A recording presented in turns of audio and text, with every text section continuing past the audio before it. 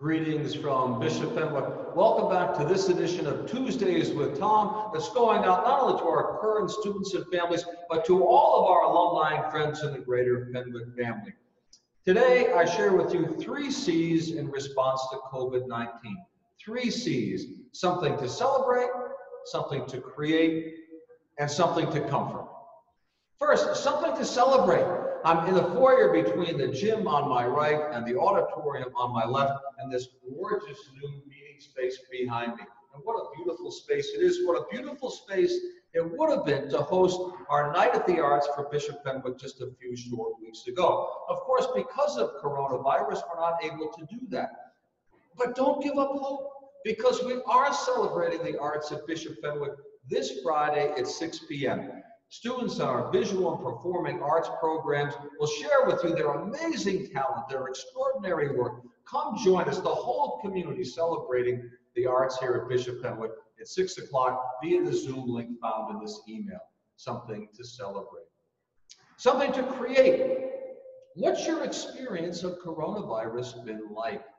It's a universal reality and yet a very unique experience, right? It's a global pandemic, but it's touched each of us in very personal, private ways. I wondered how it's been for you.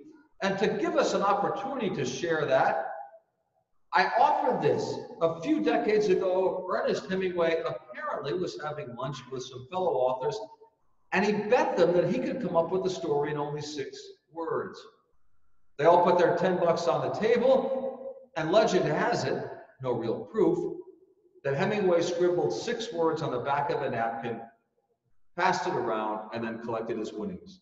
On the back of a napkin, these words: for sale, baby shoes, never worn. I'm not going to dwell on the haunting nature of that 6-word story. I simply used it as an illustration that 6 words can say a lot. 6 words can tell a great deal about what is it that you're trying to describe. And I'm curious, what's your experience of COVID-19? So email me a 6-word story to 6wordstories@fenwick.org. That's 6-word stories, all one word, 6-word stories @fenwick.org. What's your 6-word story going to be? Mine might be 8 weeks since my last haircut. Ooh, not good. 8 weeks since my last haircut. Yeah, 6 words. Okay, and finally, a little bit of comfort, right? We all feel a bit uncertain and unsteady these days, all looking for some kind of grace, perhaps, to guide us through. And so I share with you this beautiful piece of music written by Father Michael Jonkas, who apparently just a few short weeks ago, in response to COVID-19, woke up in the middle of the night with his inspiration for this beautiful piece of music. And in a few short hours, the lyrics were done, the music was composed, and this is what we have.